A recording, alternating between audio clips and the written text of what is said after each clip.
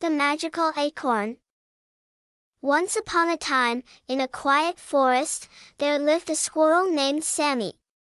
Sammy was known for his love of acorns and his insatiable curiosity. One crisp autumn day, Sammy stumbled upon a peculiar, glowing acorn. It radiated a warm, golden light. Sammy couldn't resist and decided to bury it with his other acorns. As the seasons changed, Sammy noticed something extraordinary happening.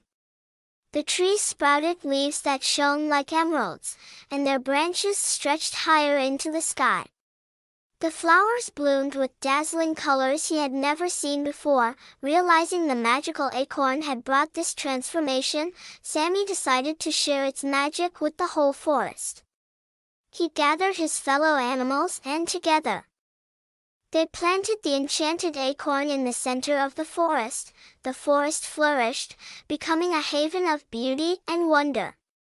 Animals and birds from all around came to see the marvel that Sammy and the magical acorn had created. From then on, the forest was known as the Enchanted Grove, where the magic of nature thrived, and Sammy the squirrel became a beloved hero, proving that even the smallest among us could bring about the most remarkable changes.